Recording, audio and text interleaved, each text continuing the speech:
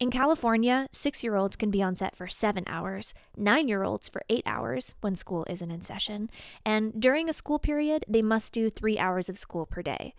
Put this all into context, because being on set isn't the only responsibility your child has.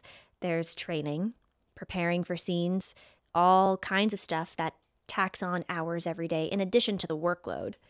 Parents are expected to know these labor laws and also keep an eye on enforcing them if the set isn't adhering.